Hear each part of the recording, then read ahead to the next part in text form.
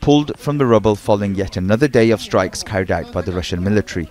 Ukrainian authorities say cities across the country were targeted. In Zaporizhia, a residential building was damaged, forcing its residents out into the freezing cold. I saw that there was going to be an air raid and bombing, so we quickly ran to the bomb shelter.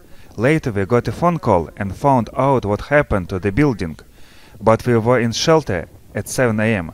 If we were at home, nothing good would come out of it.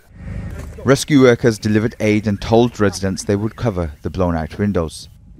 In Kyiv, residents rushed to shelters, but there were no reports of any missiles hitting targets in the capital.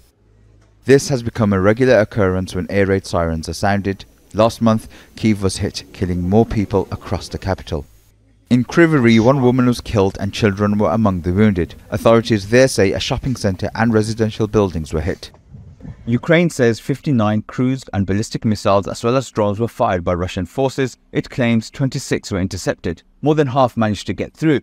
Ukraine has not said whether any of its military sites were hit or if it suffered any military losses.